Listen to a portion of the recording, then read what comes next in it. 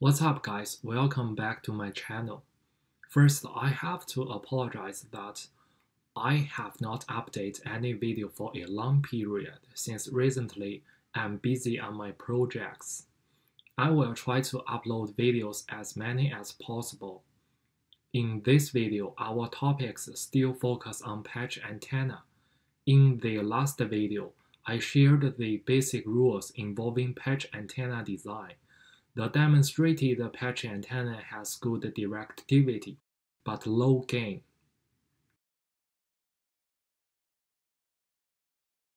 In this video, I will share some knowledge about properly feeding the patch antenna.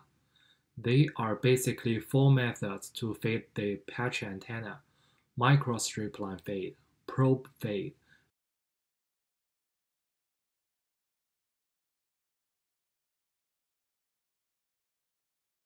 aperture coupled feed,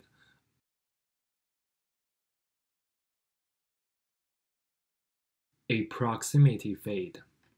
Today I will only talk about inset feeding using microstrip line, since this method is used more compared with the others, and it has more flexibility.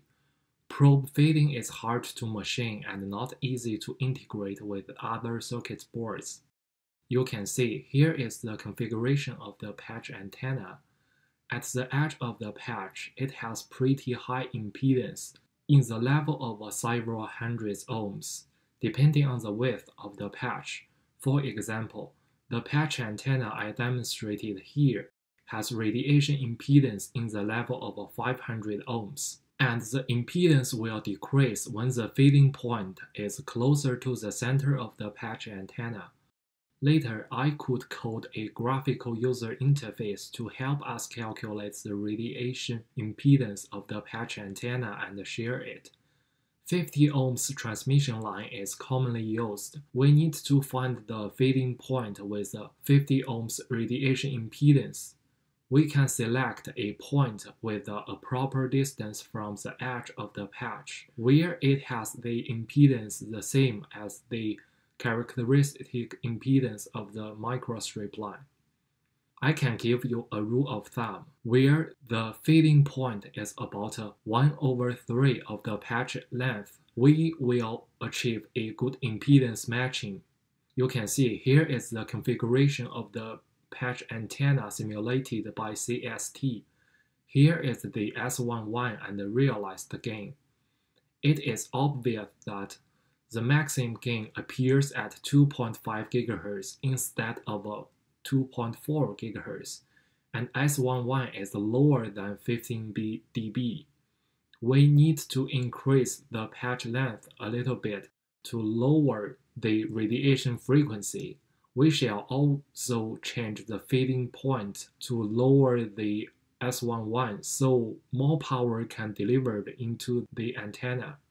In other words, we can increase the efficiency. Here is the final structure of the patch antenna. The realized gain is higher than 6 dBi, and the radiation frequency is 2.4 GHz. We increase the efficiency. I want to point out one important thing. By default, when you check the far field, it presents the directivity instead of a realized gain. We need to choose it to show the realized gain. I had ever noticed that some engineers mistakenly read the default directivity as a realized gain. By the way, here is another tip. CST can help us design variety of a transmission line with the desired characteristic impedance. I will use microstrip line as an example. Run macros, calculate analytical line impedance. It can help us design microstrip line, coaxial cable, and other transmission lines. I hope this design can inspire you when you work on your project. In next video, we can move ahead to patch antenna array.